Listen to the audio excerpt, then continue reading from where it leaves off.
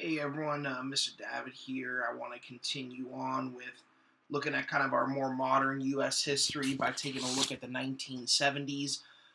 So, the 1970s is going to see the end of the Vietnam War, so we kind of already discussed that, but I'll kind of bring it back up in here just so you can kind of place it on kind of the right timeline. And the 70s, a lot of kind of stuff going on.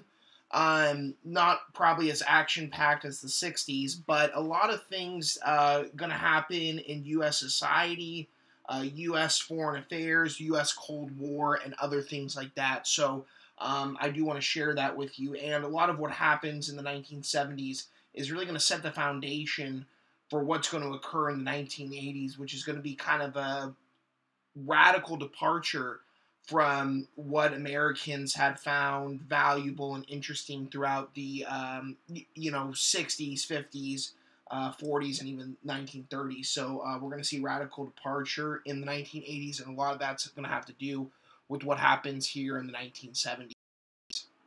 So first up, let me just make some kind of super general remarks here. Well, remember the 1960s, a lot of changes, so much going on. We know that there were internal things happening within the United States. There was also really kind of the height of the civil rights movement, Vietnam War, really its peak during the 1960s as well. So many, many things happening. The 1970s is going to see a lot of effects from those changes in the 1960s. So that's going to be something to kind of keep an eye on. But with that being said, it's still a separate decade. It has its own kind of identity within and of itself. So we'll really want to be looking at that and kind of seeing the big changes occurring, the big things that are going to be happening. One of the big things that happens in the 1970s is really for the first time that prosperity that had come about after World War II that had really kind of enveloped the United States, and the United States was really doing super well from it, is really going to slow for the first time and really deteriorate. So we're going to look first at kind of like why that's going to happen. And the answer is many reasons, but we'll get into some of those specific things. The 70s, various things going to happen throughout the 70s that's really going to lessen American confidence. This is really going to be confidence of the American people in institutions like the government. Also, just kind of their superiority. And so when we talk about the 1970s, definitely a time when we're going to see that U.S. invincibility, really that had kind of been a keystone of the United States, is going to fade away from here as well. So this is something else to kind of look at and pay attention to here, so we can get some better kind of understanding of this. By the way, I just include this picture. This is 1970s Los Angeles. So, you can kind of see a lot of similarities to how 1970s Los Angeles looks today and then how it looked there. So one of the things that definitely is going to happen throughout the 1970s is economic stagnation, where really we see a productivity decline and the U.S. economy not nearly doing as well as it had since the post-World War II period. So this graph, by the way, shows that in the early part, just, kind of how this productivity and the stagnation goes. But we want to talk about some of the reasons why this economic productivity decline will occur. One is going to have to do with the fact that the later part of the 60s and the early parts of the 70s are going to see a growth of short-term and temporary jobs and short-term and temporary workers. What that kind of means is less kind of skilled workers and more people kind of jumping in for a quick buck and then kind of jumping out. So that kind of ruins continuity as far as the economy is concerned. The 1970s is also going to see increased costs for businesses due to higher levels of government safety and health standards. We'll talk about what exactly that looks like. But really, the 1970s is a time of really high government regulation when it comes to health standards and safety on the job. And although that's, a good thing, it's a situation that costs more for companies to be able to do, especially when it's first being introduced. So that's going to cause some issues as well. We can't forget, obviously, about Vietnam and the massive costs incurred from there. I already showed you some of that when we actually did the Vietnam lesson, but we're talking about billions and billions of dollars. That obviously is going to cause a huge issue as far as economy is concerned. And you'll remember the fact that that's money that's being spent overseas that's not going to be able to be spent back at home. So that's problematic as well. The 1970s is going to see increased oil prices. And by the 1970s, the United States is definitely importing far more oil than it's using from actually at home. So that's going to cause some issues and some problems there. We'll see very much inflation become apparent. We saw inflation develop because of Vietnam. That inflation is going to increase. The increase of prices is going to lead to an increased cost of living. So it's going to be much harder for people to be able to live comfortably. So definitely something we want to be paying attention to, and definitely something that's been different since really the end of the World War II period. I also want to stress that U.S. overconfidence definitely led to issues because of the fact that the United States has kind of such a good economic situation following World War II. It's going to mean that they're not going to improve enough. And other countries who weren't as fortunate after World War II by the 1970s are going to be improving and surpassing the United States. A really great example of that is the U.S. auto industry. And the U.S. auto industry had really been the dominant auto industry by far in the country. People bought American, General Motors, Chevy, Ford, etc.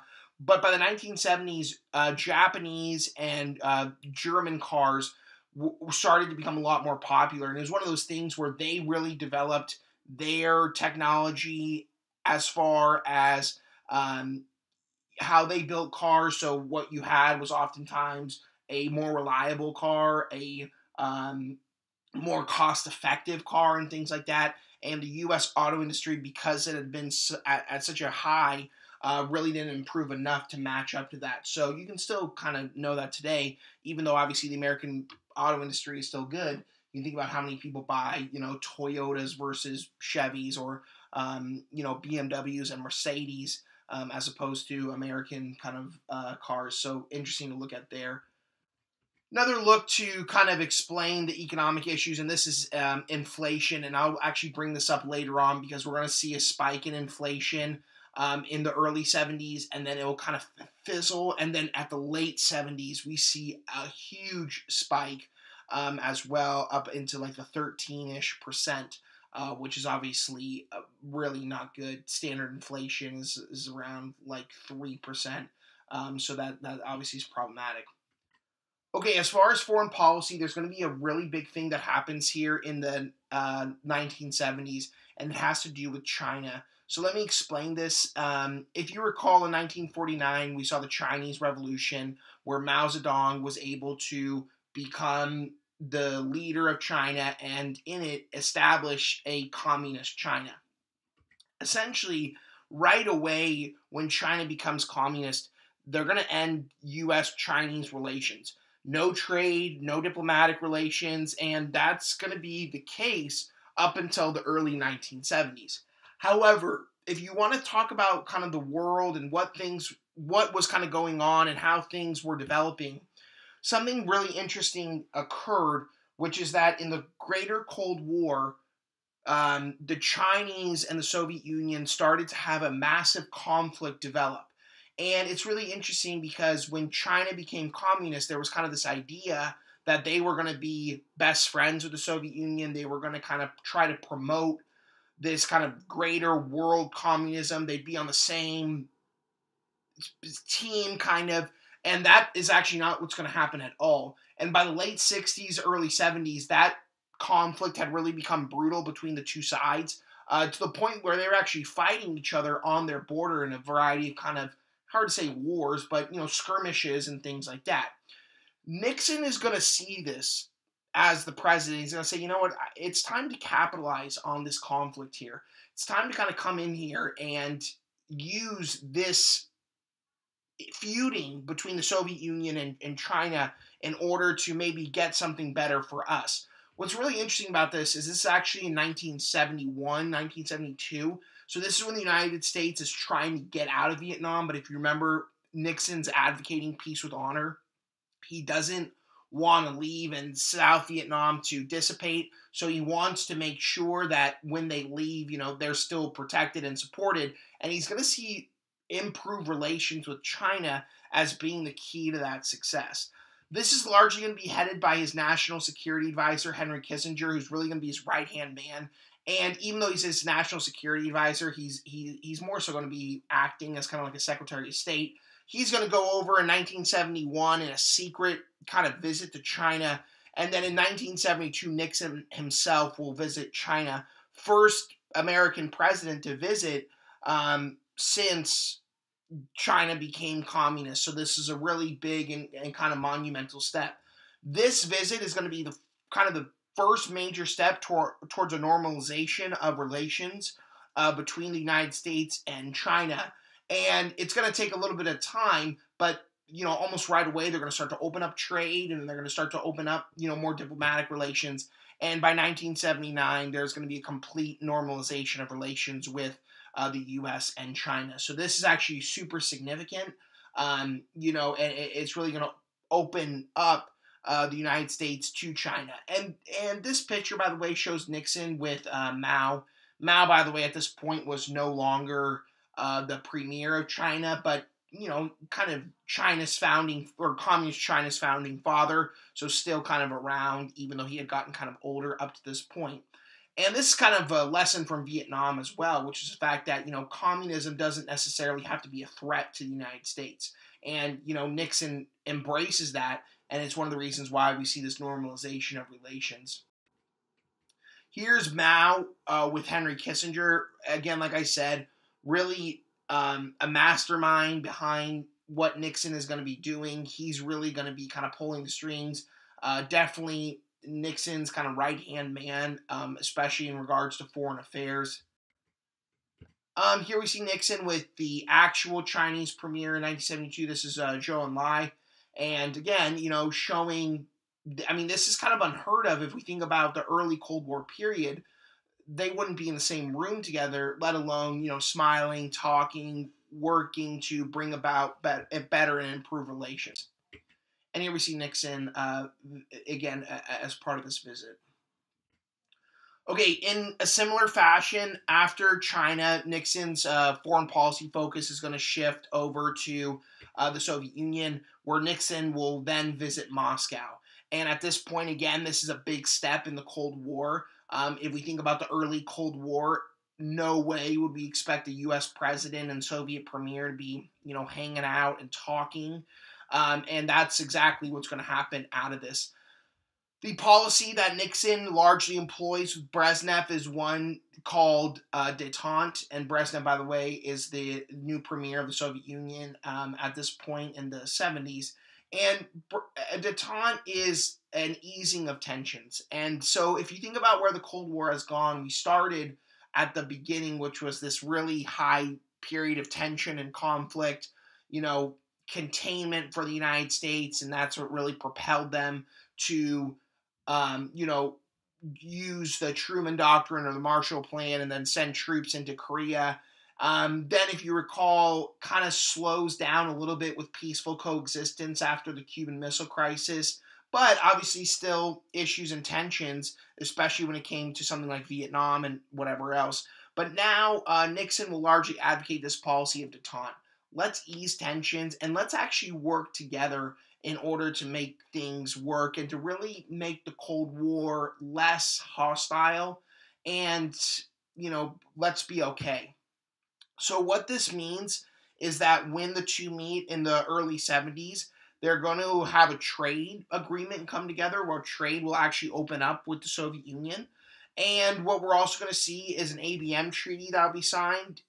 It'll come a little bit later, ABM, Anti-Ballistic Missile Treaty. So you're trying to kind of slow down and establish limits for various nuclear weapons, and we especially see that with SALT, which is the Strategic Arms Limitations Treaty. And this is literally meant to place limits on the amount of nuclear weapons that both sides are able to have, and again, slow down the arms race so it's not necessarily so lethal and so scary. So that's, again, a huge, huge step in the right direction.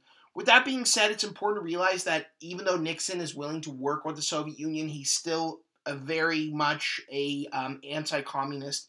Okay, he doesn't trust communism. If you remember, Nixon largely came to the national attention even before he was vice president by being somebody that went after people that were communists in the early 50s, kind of like the McCarthy era. So he was still very distrustful, and he still didn't want that to occur. But in the case of China and the Soviet Union, his goal was, more so about improving the United States' situation as opposed to defeating communism here. A great example of Nixon's still kind of diehard attitudes and feelings towards communism is with what happens in Chile. In Latin America, they're going to have a new ruler who was kind of socialist leaning. That's going to really grab the attention of the United States, and Nixon and the CIA is going to help assist with a coup to get rid of that leader. His name's Salvador Allende, and to put someone in his place by the name of Augusto Pinochet, who really was an awful leader and basically ruled with an iron fist, killing anyone opposed to him or anyone even close to opposed to him. And the U.S. definitely supported Pinochet and his regime in Chile. Okay, again, here we see Nixon and Brezhnev meeting, again, coming to some agreements here, all part of the greater détente. These are the nuclear limits put together by SALT, and you can see here, actually, they somewhat favor the Soviet Union, which is going to cause some tension within the United States, and some people saying, hey, why are we even doing this? We're giving them a leg up. But for Nixon, for his administration, this is about really easing the Cold War, easing the tensions, and kind of a new era of the Cold War. And this, by the way, is Pinochet coming to power in the early 70s in Chile, much to the help, or with the help, I should say, of the United States and the CIA. So that's going to be a tough situation that's going to develop, but nonetheless, still this idea that in many countries it's better to have someone who's basically a ruthless dictator, who would be Pinochet, than to have somebody that would be somewhat socialist. If you recall from 1960s civil rights, even into 1950s, there were some pretty big things that had happened in the Supreme Court. And if you remember, since 1953, the court was what we refer to as the Warren Court, because it was led by this guy in the front middle, Earl Warren. And he led a very kind of liberal court that led to a lot of monumental decisions. The one that we really discussed would be Brown versus Board of Education, that officially ended segregation. I mean, what a monumental decision. And to be honest, there's going to be a lot of individual rights cases that are going to occur throughout the 1960s. So you might say, wait a minute, we're on the 1970s. No, I'm setting the context here so you can see this kind of the change that's going to occur. So let me tell you about some of these cases. For example, in Gideon versus Wainwright, which is going to be 1963, this is what is going to allow everyone to have a legal representation, like a lawyer, even if they can't afford it. So again, before 1963, that wasn't necessarily a guaranteed right, but the Supreme Court's going to make it a guaranteed right in 1963 with Gideon versus Wainwright. On a similar basis, Miranda versus Arizona, you might have heard of this one. This one's from 1966, because this is what leads to the Miranda warning, or the Miranda rights, where if somebody is arrested, police officers are required to read the rights of the accused to them. And again, this is still something that exists today. And again, these things, you might say, wait a minute, aren't these favoring criminals? Well, not necessarily. The idea here is that, again, if it's going to be innocent until proven guilty and other things like that, there needs to be individual protections in play here. So that's exactly what happens in these cases. Engel versus Vitale, and another one which basically said because of the First Amendment, public schools could not require prayer or Bible readings and other things like that. So, again, this is something that is fairly known to us, but at the same time, these were pretty monumental decisions that came out of the 1960s. Because of some of what was seen as kind of the radicalness of this, Nixon really, he was a Republican, he was a conservative. He really wanted to change the dynamic of the court, and he wanted to put kind of a court in play that would be much more about strictly interpreting the Constitution and not really to get into social and political questions, which is largely what the Warren Court had done. So the new Supreme Court Chief Justice will be Warren E. Burger, so it's going to be the Burger Court, and Nixon's going to put some conservative appointments in there. The reality is, though, the Burger Court will not necessarily act as Nixon had anticipated.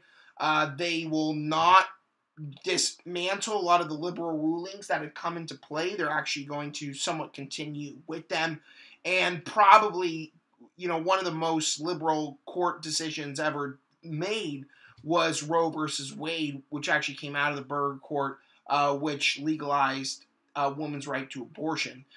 So again, not exactly what Nixon had to come to hope, but really kind of a show of the Supreme Court in that even though the president makes the appointments and things like that, that doesn't necessarily mean that the Supreme Court acts in the way that the president anticipates. And that's a good thing. That's about separation of powers, checks and balances and stuff like that. So that's really promising.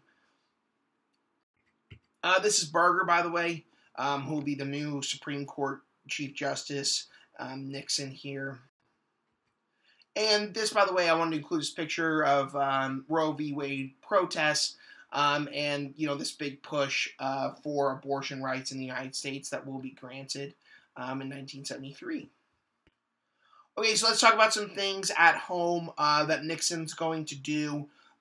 So first off, even though he is conservative, Nixon will increase Social Security benefits. He's going to increase food stamps and Medicaid. He's also going to add SSI, which is Supplemental Security Income. This is extra income to help people that are disabled. Another thing that's going to happen is in regards to affirmative action. He tries to push a plan known as the Philadelphia Plan, which was basically to increase black apprentices in construction in the hope that they could get better construction jobs, more skilled jobs, and things like that. It's going to reach some backlash, but this was the idea to increase affirmative action. And a lot of kind of debate over affirmative action, especially in the 70s, whether or not to provide ease of access to jobs to minority groups and, college acceptances and things like that.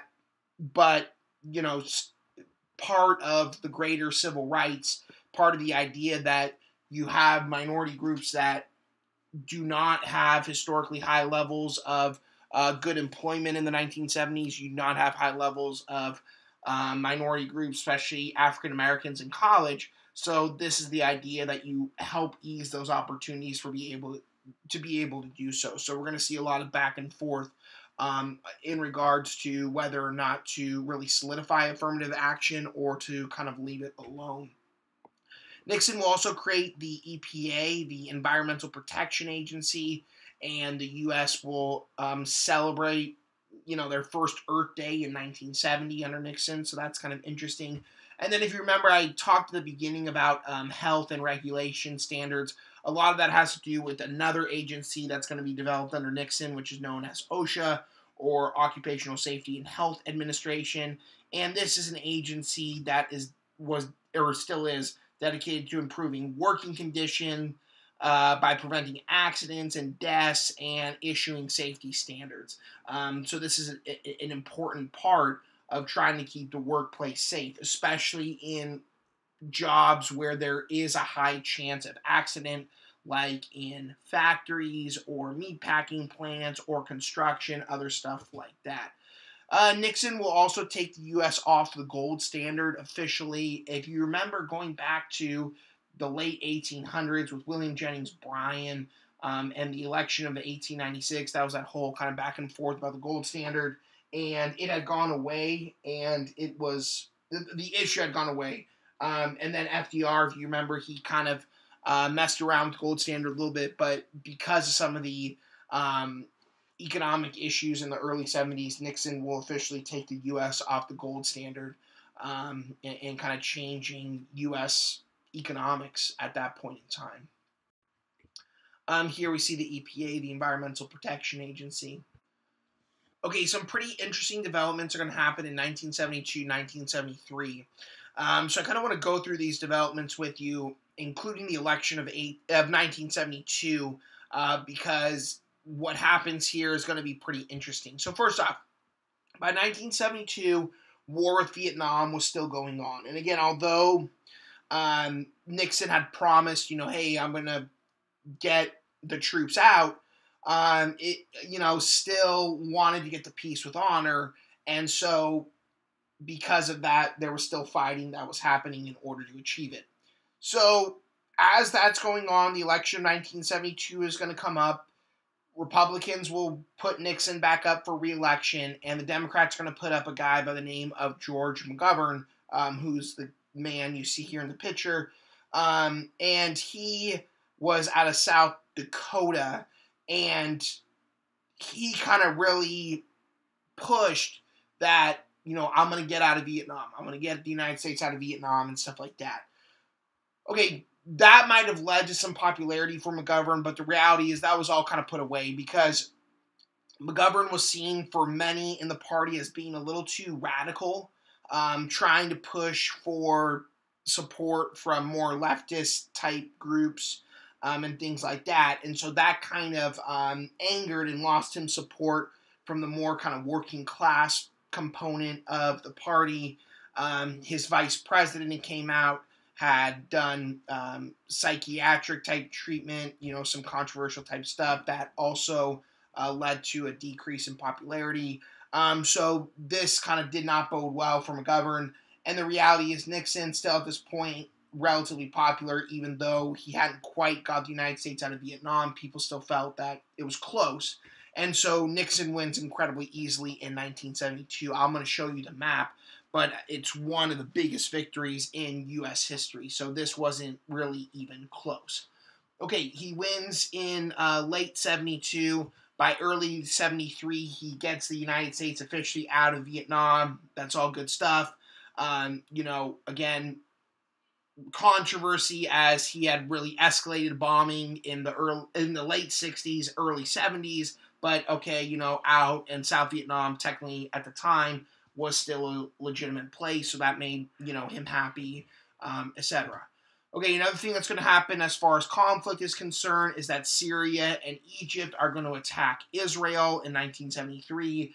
This is something, again, that's going to occur especially in the kind of 50s, 60s, 70s type period, which is Israel being attacked. Okay, a reminder, the United States really supports the creation of Israel in 1947, and Israel will remain, and still really is today, the U.S.'s strongest ally in the Middle East. However, because Israel is a homeland for the Jewish people, it garnered, and still does, a lot of resentment in the Middle East. So, because of that, the United States oftentimes has had, and probably most likely will continue, to have to come to the aid of Israel because of attacks from Middle Eastern neighbors and things like that. So that's exactly what happens here in 1973 when Syria and Egypt decide to surprise attack Israel. In order to help Israel out, the U.S. will airlift in supplies and help and give them money and other things like that. And this will actually be successful in helping Israel maintain what they were doing and be okay. All right, well, this leads to anger among the OPEC countries who will place an oil embargo on the United States and other Western European countries that had supported Israel in this.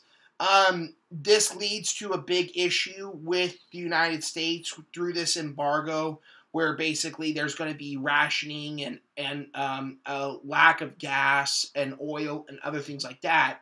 And it's also a sign of something else, which is the fact that by the 1970s, the United States was consuming a lot of oil with all the cars and everything like that.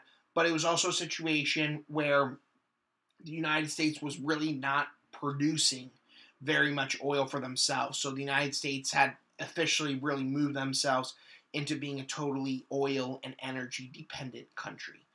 So something kind of interesting to kind of look at. But what that meant was basically like a situation like this, where OPEC decided to put an embargo on the United States. The United States had no real alternative other than to try to ration out gas and try to limit their gas numbers. So that obviously a tough situation. Okay, here's McGovern. This, by the way, is your 1972 electoral map. Again, a resounding victory for Nixon. No one really anticipated that Nixon wasn't going to win, but this amount of victory obviously is, pretty impressive by all intents and purposes, and surprising. Even look at the popular vote. I mean, it's just not even close. And obviously the electoral vote. I mean, geez. And this, by the way, some of the scenes from 1973, gas shortage. Again, 10 gallons of gas per customer. That would be the limit. And then these are some of the other looks of other things in 1973. And you can see limit here on the price. A move to reduce the speed limit in order to help save gas. And then you see some of the lines at some of the gas stations. And this is what's going to be a reality for Americans in the 1970s during this first kind of major oil crisis. There's going to be another one later on. Whenever we think about Nixon, we think about Watergate. And maybe you've already heard of Watergate before, or at least you probably heard of the term. So let me kind of break this down for you so you can see this a little bit better and what exactly happened in what is probably the biggest presidential scandal in U.S. history.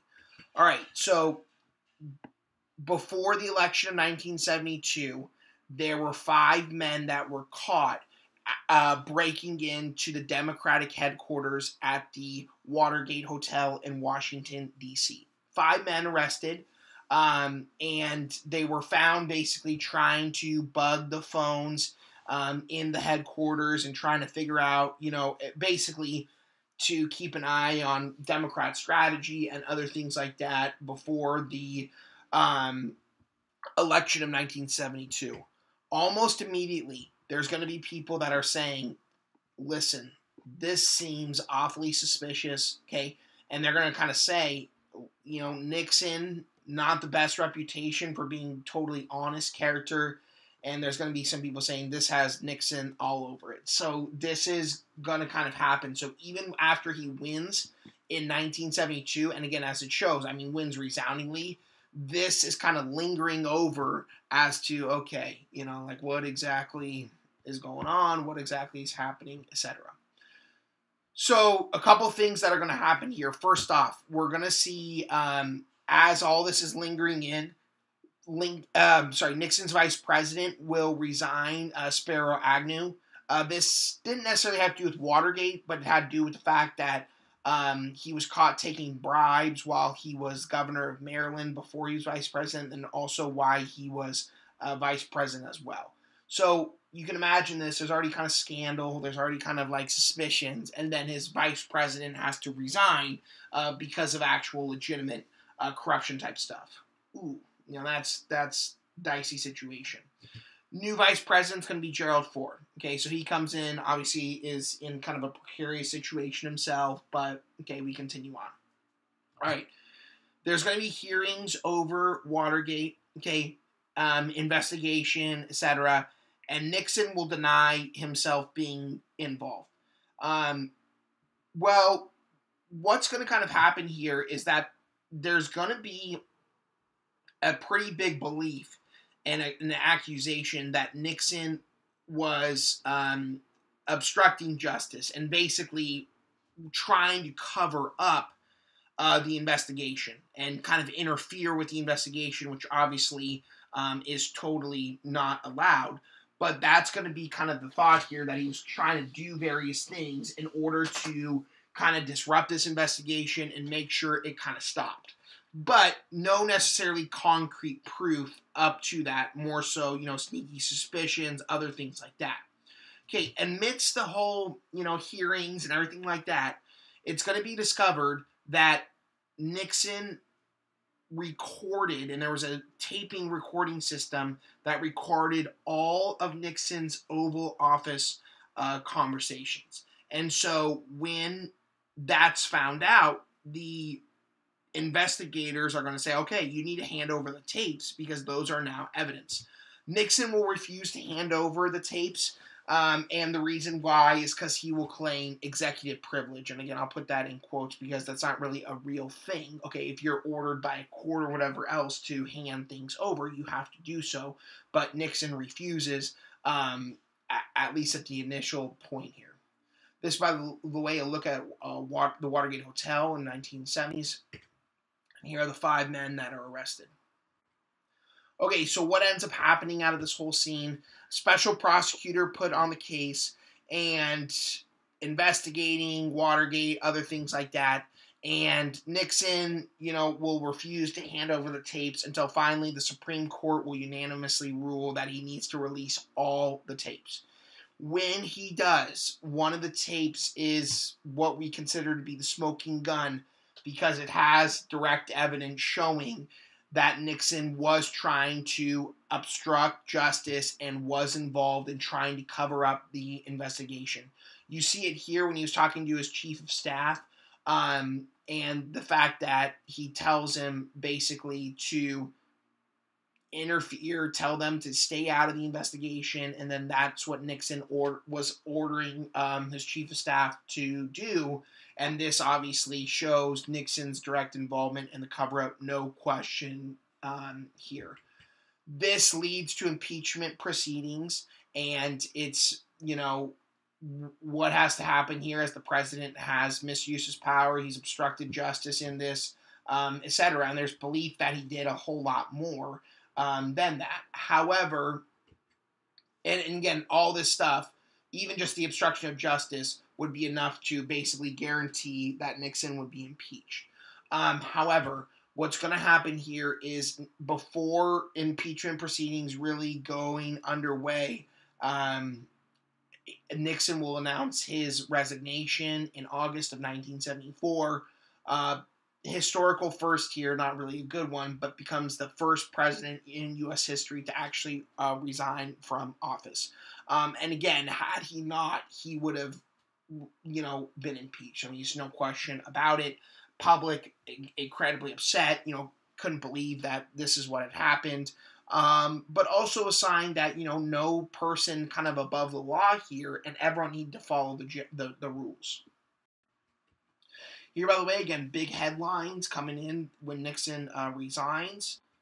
And here, by the way, is kind of this famous image of Nixon as he boards the helicopter in order to leave office. All smiles here. And again, there's a reason why, but I'll get to that in just one sec. Okay, so let's talk about what happens. Okay, we have President Gerald Ford coming in. Okay, here's the thing that's interesting about Gerald Ford. Obviously, he was not elected president, but was also not elected vice president either. Okay, he had been appointed vice president after Agnew had to resign because of his own corruption scandals. So now he's the president, even though he wasn't even elected vice president.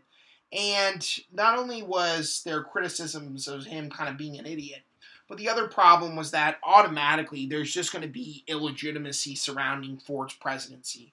This idea here that, not only was this guy not elected president, not elected vice president either, this can't be, a real thing.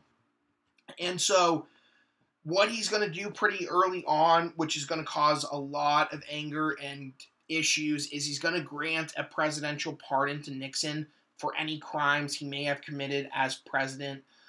This is going to cause also a lot of government distrust. You got to think the American people at this point, by 1974, had seen Vietnam, and they'd seen basically the president lying to them about what was going on there. Now they've seen a president trying to obstruct justice and trying to act above the law. And then now they have a president that's given a pardon to the president that committed crimes. All right. And this really causes people to be very upset that, the government would do this, and more kind of this idea that maybe the government shouldn't be very much trusted as much as it was at this point. What we'll see as far as foreign policy, Cold War is continued detente. He's going to sign what's known as the Helsinki Accords, and this is another kind of back and forth trade agreement between the two sides, arms agreement. However, Americans are not going to be nearly as excited about this one. Critics saying, hey, look, there's all this grain and technology from the United States going to the Soviet Union while we're basically getting nothing in return. Also, Soviet Union, they were told to, improve their human rights records and be better. That was supposed to be part of the trade-off, but they really were not following through with that. So at this point, there's more and more people that are kind of growing unfavorable and of detente, and basically saying, you know what, I don't really think this is the best solution or the best strategy for the United States to employ here. Again, here's a headline of the pardon.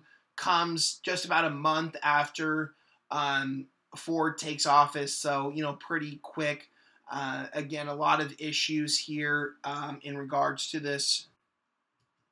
And here we see Ford with Brezhnev, again, part of detente and the Helsinki Accords. So when we were talking about the 1960s and protests, a lot of that dealing with Vietnam and civil rights movement, women definitely playing a role in both of those, especially civil rights movement. But in the 1970s, we're going to see some kind of increased protests of their own, specifically in regards to feminism. So, by the 1970s, the anti-war movement had kind of settled, especially once the United States is out of Vietnam. And what we're going to definitely see is that the feminism movement is going to increase a little bit. Women feeling like this was kind of their opportunity to demand equality and, mark changes. And if we think about women, similar to the history of kind of African Americans, I mean, it's been, it's been kind of a similar rhetoric and a similar history, which is that ever since the beginning, the expectation has been, second to the man, wife and mother, as opposed to own kind of separate identity. And, we saw some, we see some glimpses here and there, some progress, but not really quite there. What are some of the things that are going to be victories as far as the feminism movement? 1972, we're going to get the Title IX of Education Act. This prohibits sexual discrimination in all federally funded educational programs or activities. What we've really seen out of this has actually been the growth of female college athletics, because Title IX has required that basically universities and colleges have the same number of male and female sports. So before this, we had a lot of colleges that had like one or two, but now they've had to match it. And so that's something we've definitely seen, and that's paved its way for the growth of like female professional leagues and things like that. So definitely not quite the financial success of the men's professional leagues, but still something as far as progress, and still good that this was getting put into play. Roe versus Wade, that would be another big deal for feminism, victory in that abortion was allowed. So that is an interesting kind of point to this. The other thing that women hope to gain off of this is what is referred to as an ERA, or an Equal Rights Amendment. This ERA, they hoped, would be put into the Constitution to explicitly prohibit any time of discrimination based on gender, and really explicitly say that men and women were equal in all facets of life and society. For some people, the move to an ERA relatively controversial, and there was going to be backlash towards the feminism movement people that felt that this was really weakening the American family. This was weakening, American society as a whole by doing this. Even some women themselves backlashing against the feminism movement. So something you might not expect, but absolutely would be the case.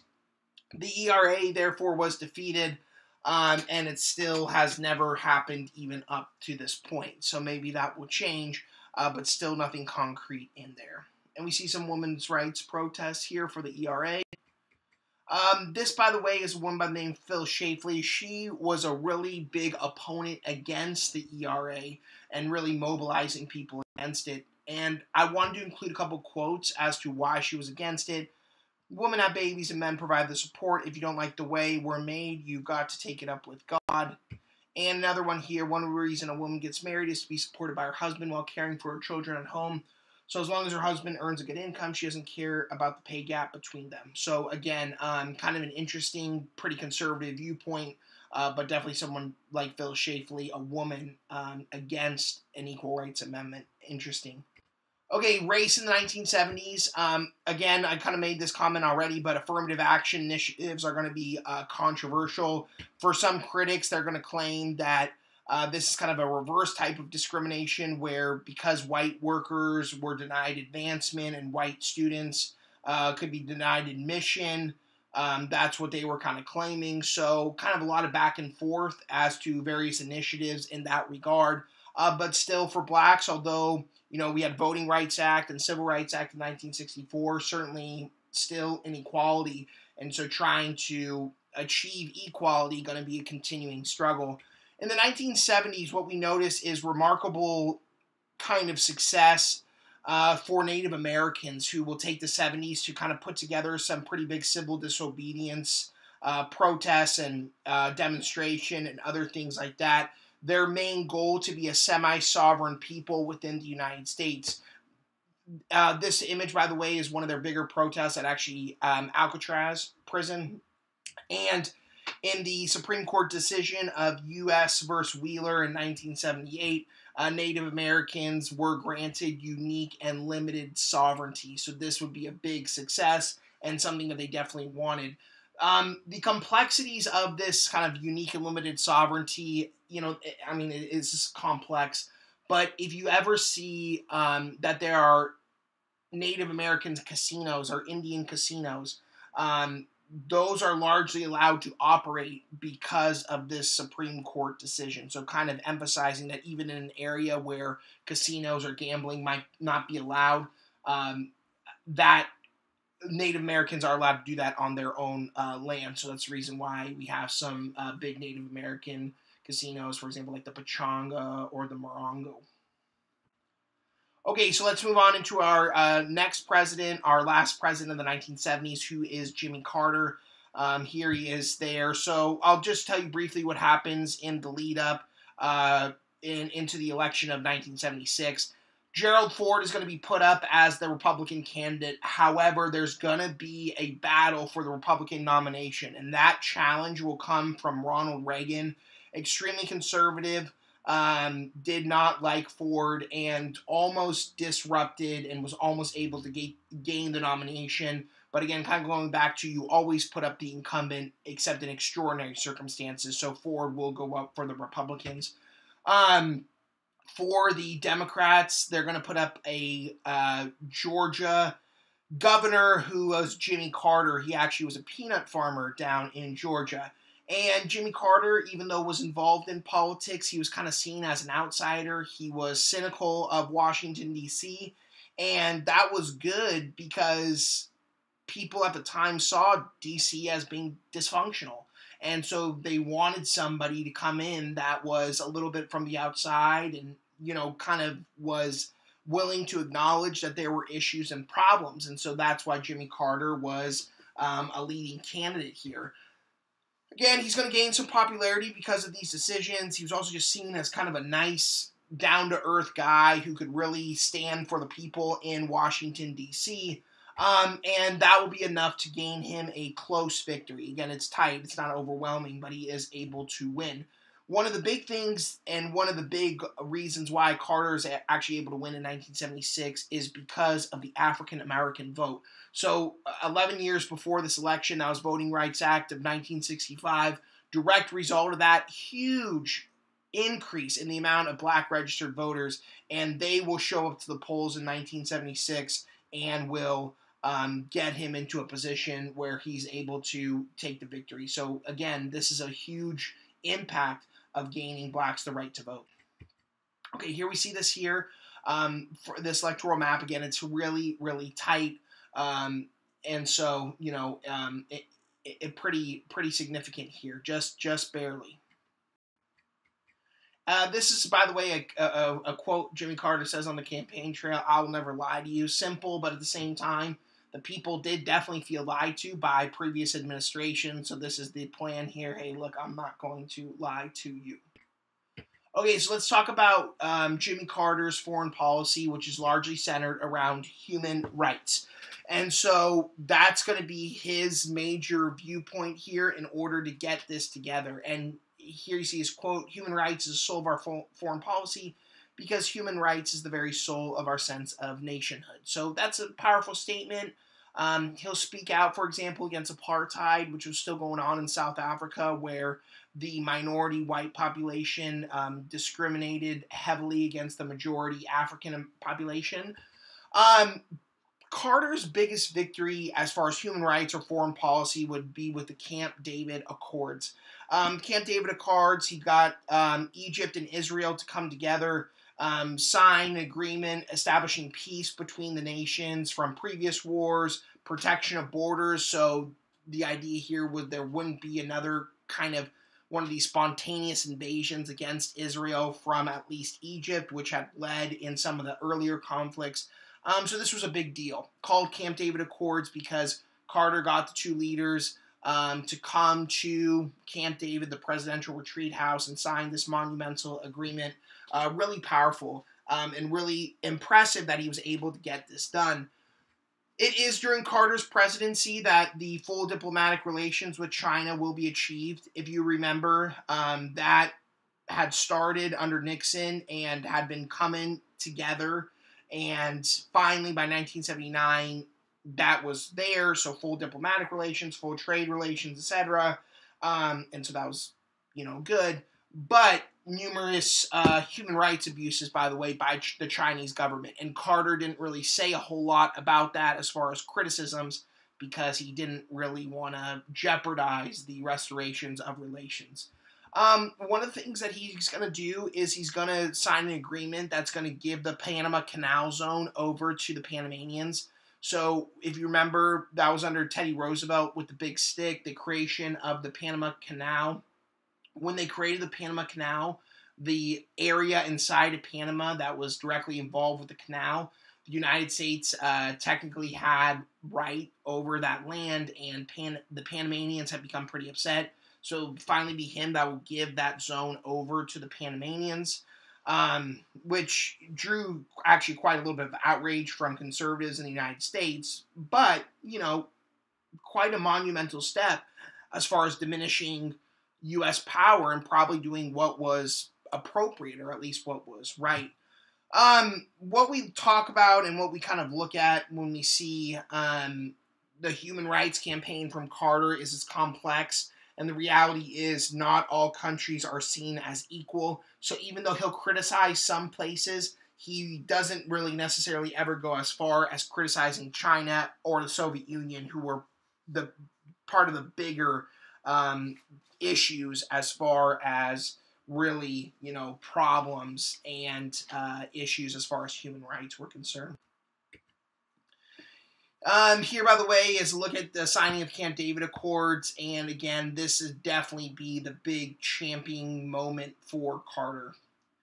With that being said, usually when we think of Carter, we think of a lot of problems that occurred for his presidency, unfortunately. Domestic problems as well as foreign problems, and then a mix actually of the two, so never good when we have that. Okay, we're definitely going to see an increase in inflation. So if you remember when I first started this, I showed you this graph, but we were focused more so on the first point. Now we're on the second point where by the late 70s, inflation will reach in the United States an upwards of about 13%, which is extremely high. and you never want to see that. The situation with oil is going to become more complex and more convoluted.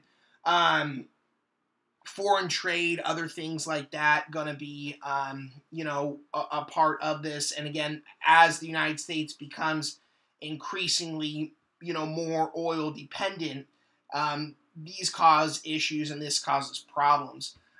Increased deficits we'll definitely notice as well. This will mean high interest rates to borrow money, not exactly where we want to be. Things go from bad to worse with something that happens in Iran.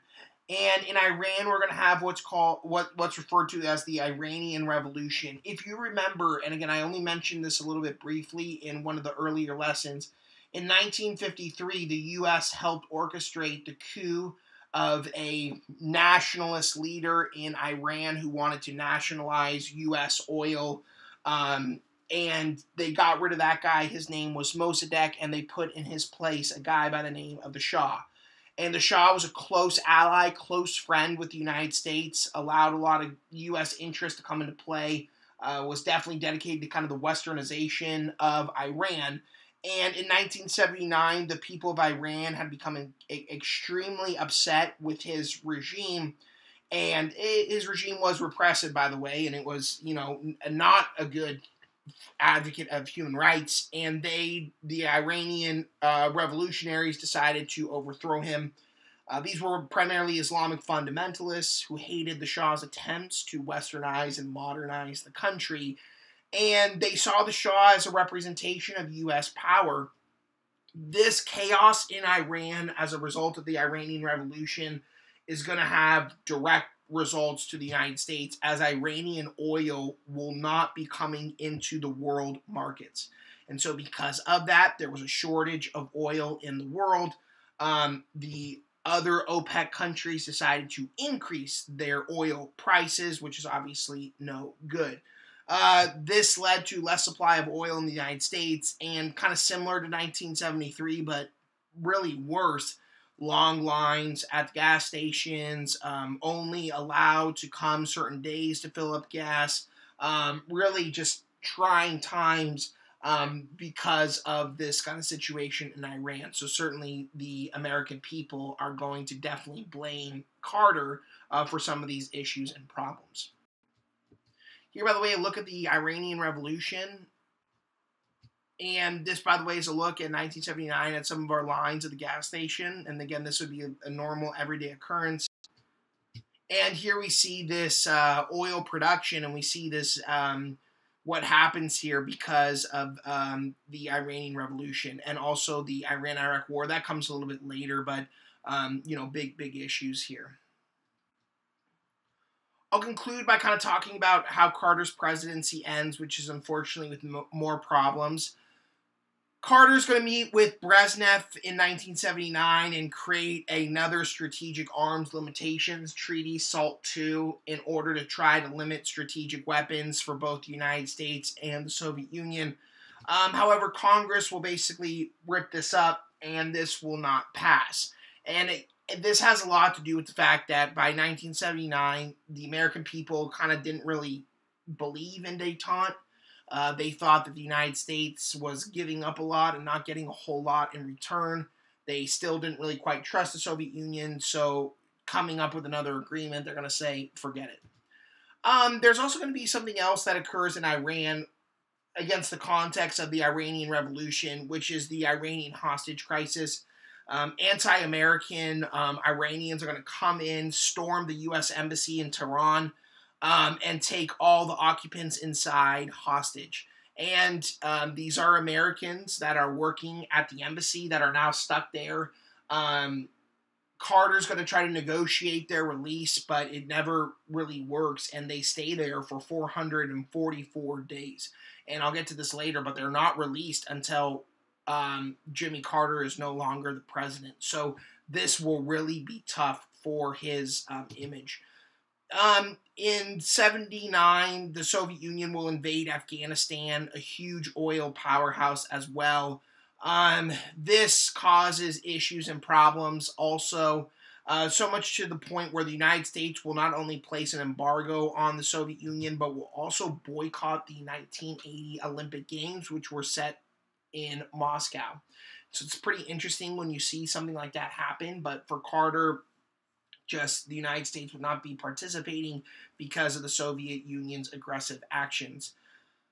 The real ruin of Carter's presidency was the Iranian hostage crisis. Similar to kind of Vietnam, coverage is every single night. They showed the, humiliating, situation inside of Iran, the burning of American flags. There'd be a counter for the news that, was like how many days have the hostages been there. Carter, made statements every once in a while, but not really effective in kind of making the American people feel any better about what was happening and going on. And so this really kind of failed. We think about Carter's presidency and we think about Carter as a person, nice guy. That's kind of the general sentiment we get about him. Actually, somebody after presidency that did a lot of big stuff as far as human rights, peace, actually gaining a Peace Prize after his presidency. But when we think about his presidency, not very good. Inherits some problems, some other problems he doesn't probably do the best job of managing. So his presidency, usually in the bottom, 50% easily of American presidents. Here, by the way, are the revolutionaries storming the U.S. Embassy in Tehran. Here we see Carter, coverage on the news trying to talk about what was going to go on and how they were going to try to get the hostages out. They do make one attempt to really try to, militarily rescue them, but it fails. And at that point on, negotiations with Carter and the revolutionaries are basically going to be worthless. And these are some of the other coverage. Again, the burning of the American flags. Really huge resentment in Iran during the Iranian Revolution of the United States. And I'll finish up by looking at something I've kind of shown you before, but now let's find where Jimmy Carter is. And you can see on the first one at the left, Jimmy Carter ranking in at about 26 of the presidents. And then in the other one, on the right, you see him relatively similar here as well. In this bottom kind of portion. So, again, this is the reality of his presidency. And again, nice guy, but just not quite able to get things together. And it's funny, on both of them, Ford is just ranked just one up from Carter. So, kind of showing you what people thought of him. And again, Ford is not very popular either. So, that's the realities. Okay, thanks. Hopefully this was helpful, and just a couple more left. I'll do the 80s and Reagan next time. Take care.